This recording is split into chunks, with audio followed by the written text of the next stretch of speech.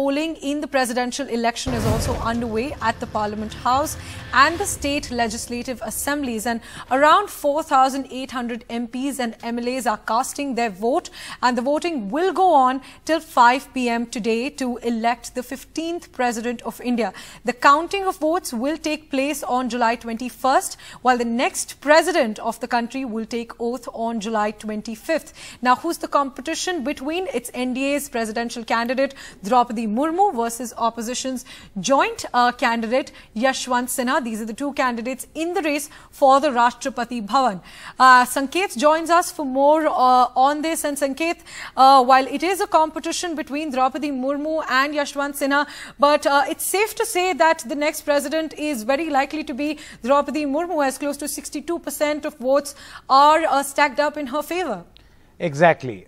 If you go by pure numbers, to become the president, you need 50% of the electoral college, and Droupadi Murmu has, at least if you go by a rough calculation, more than 60%. So, given the simple calculation, she is going to be the next president. But really, as far as the NDA is concerned, what they are hoping for is that, the answer will not be whether she will be the next president, but how convincingly will she win this presidential election. See, the thing is, we have to understand that as far as the president election is concerned, it is not along party lines. So, if the Congress has decided to vote for Yashwant Sinha or the BJP has decided to go for Droupadi Murmu, each and every MLA and MP is free to cast his or her vote to whichever person he or she wants to. Party whip is not in force as far as the presidential election is concerned. To that effect, many people in the opposition are feeling that this whole idea of index of opposition unity, where opposition parties are going to get together, took a big beating when Droupadi Murmu's candidature was announced. Let's approach this by our basic two means. Point number one, just numbers. So, as far as the electoral college is concerned, for the benefit of our viewers, electoral college is a percentage, that is, it's a number or a value which is attached to each and every MP or an MLA's vote.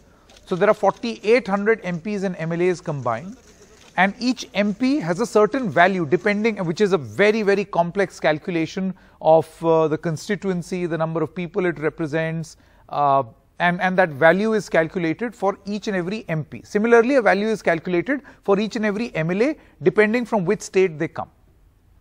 Now, if you calculate these numbers, and if we assume that all BJP leaders are going to vote for Droupadi Murmu, the BJP has 42% of the electoral college. The NDA, National Democratic Alliance, started with 49% of the electoral college, which means that they just needed 1 more percent to cross that 50% mark.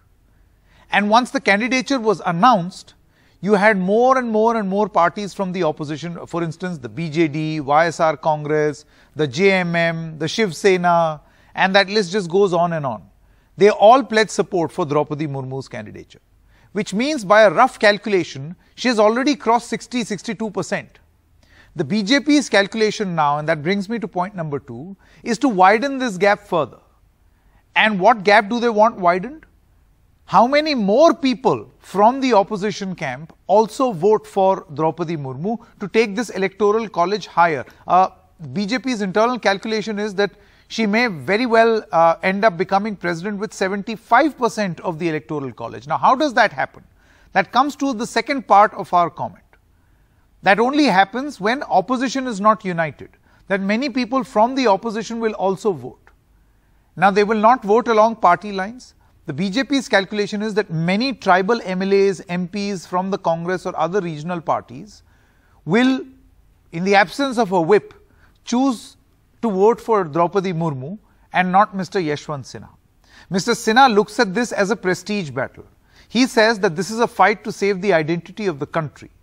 But with the candidature of Ms Murmu, it is very clear that at a time when the BJP and the NDA wants to give the country the first woman tribal president, a lot of MPs and MLAs are convinced with this idea and are aligning themselves with Ms Murmu's candidature. So that is why you have a BJP which started at 49%, now already looking at a 60-65%, hoping to cross 75%. And if this calculation goes right, it is expected that Mr. Yashwant Sinha may not be able to perhaps cross 30 or 35% of the electoral college. So he will finish second.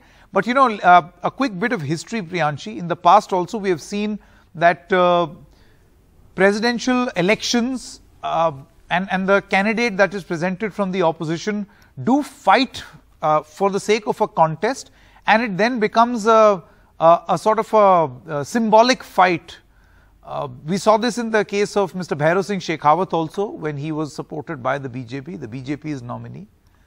And we have seen in the past that many members of the opposition do not go with the opposition and choose to vote for the ruling combined. It happened, as far as the Shiv Sena is concerned, in 2007 when they went with the candidature of Pratibha Patil. Again, the Shiv Sena supported Pranab Mukherjee in 2012, defying their alliance with the BJP and supporting the BJP candidate. So, if you want to read a lot into what is happening, perhaps at a regional level, say a Shiv Sena, Mr. Uddhav Thackeray trying to contain the damage that has been caused, making sure that not more MPs end up defecting just like the MLAs did. So this is a regional dimension at play as far as the presidential elections are concerned. But largely, what happens in the presidential elections is that since this is an election to a constitutional post, whatever decisions are taken by individual MPs and MLAs usually does not reflect on their choices otherwise in normal elections. That is, an election to a Vidhan Sabha or an election to the Lok Sabha.